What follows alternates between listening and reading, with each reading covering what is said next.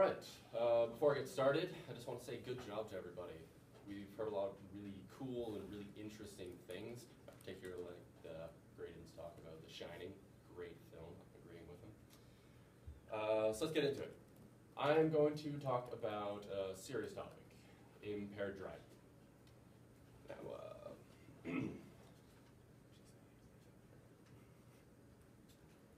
Now, I know some of you may be thinking when I say impaired driving, oh, great, this guy's up here about to give us a mad speech, and maybe I am, but this is something I believe is important, something that can affect each and every one of us in blink of an eye, snap of a finger.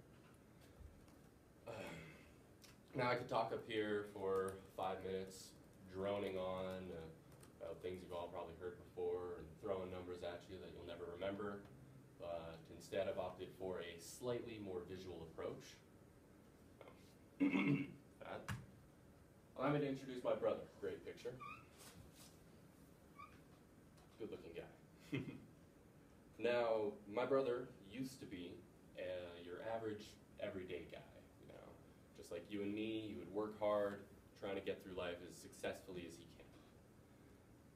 can. So I'm going to tell you a short story, I'll try to keep it short, about how my brother went from being your average everyday guy to being sued for $6.4 million. And you guys thought your tuition was bad. So, one night, my brother has a party, you know, because that's what you do. He's been in college too. And having a few drinks, it's late. Some point during the night, there were 2 girls attending the party that needed to go home.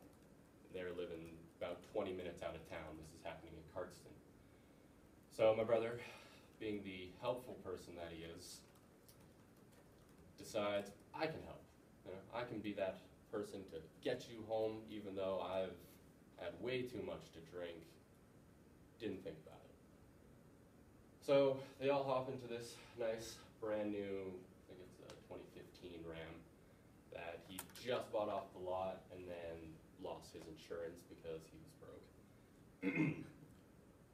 And they're driving down the highway, doing about 160. It was claimed about 160.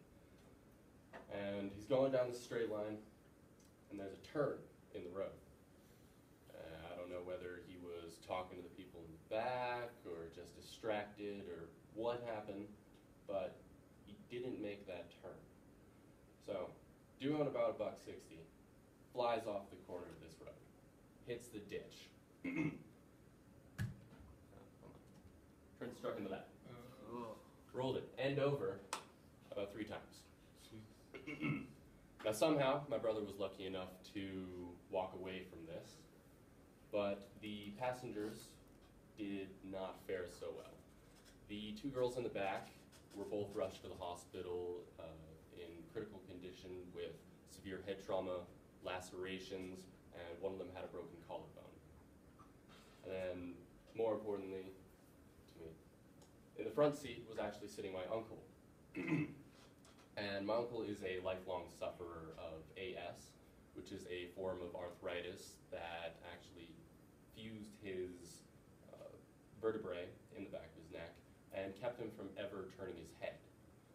So you can imagine what kind of impact that crash would have on a spine that is already more or less damaged, has no flex.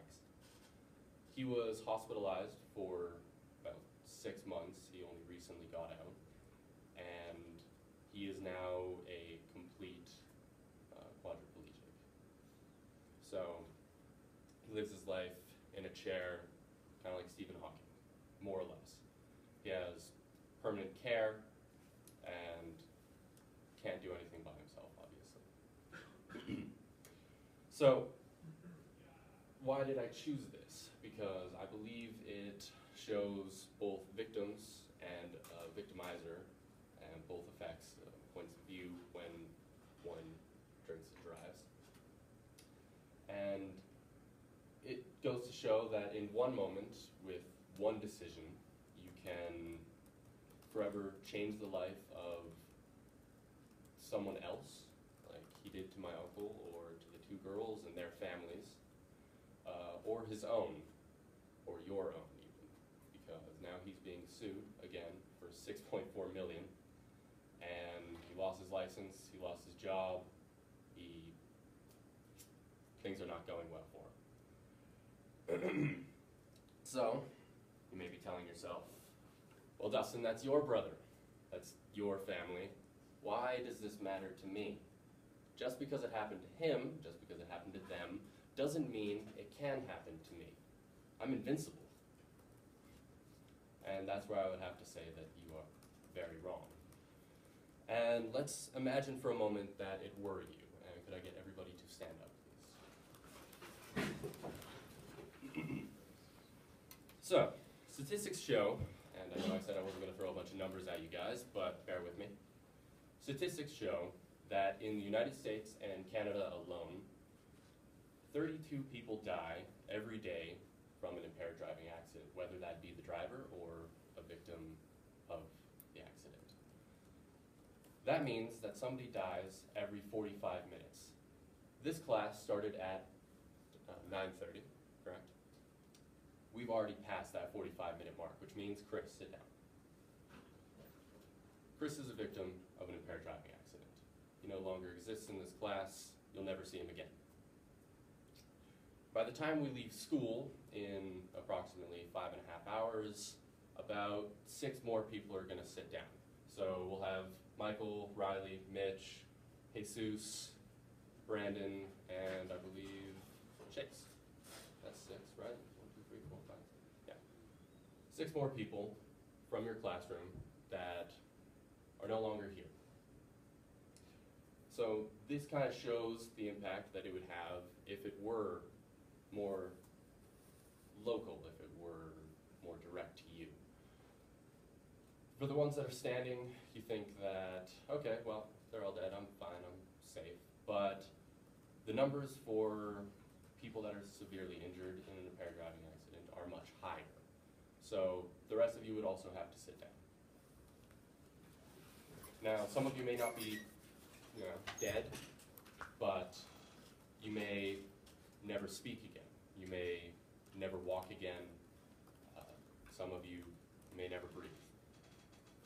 So with that, to conclude, I would just like to leave you with some words that my mother used to tell me as a child. Be smart,